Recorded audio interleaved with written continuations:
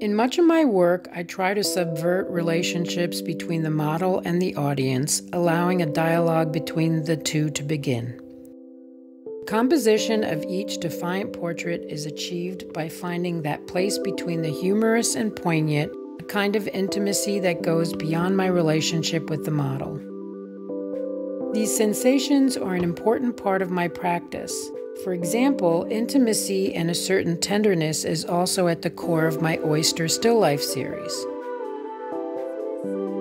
These studies of the inner beauty of such succulent creatures express a certain robust appreciation of the tactile, the feminine,